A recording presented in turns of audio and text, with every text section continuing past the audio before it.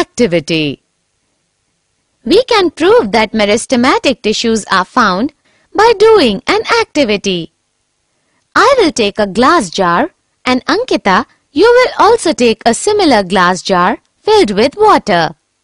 Then we will place same-sized onion bulb on each jar for 3 days to observe the growth of roots. Yes, we will measure length of roots on day 1, 2 and 3. Then on the 4th day, you will have to cut roots of onion bulb. Then again, place it on the jar.